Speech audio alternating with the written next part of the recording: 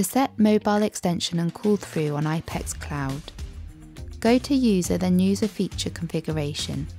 Click on Mobile Extension, enter the extension number and click Quick Search. Click on the first row, then click Modify. To set a mobile extension, enter the mobile number, then set mobile usage to Use, and select the ring option to ring immediate or after a set number of seconds. You can also configure mobile call through. Set the mobile number under Mobile CLI. This will be the number that the system will be looking for to instigate the call through feature, and set call through option to Use.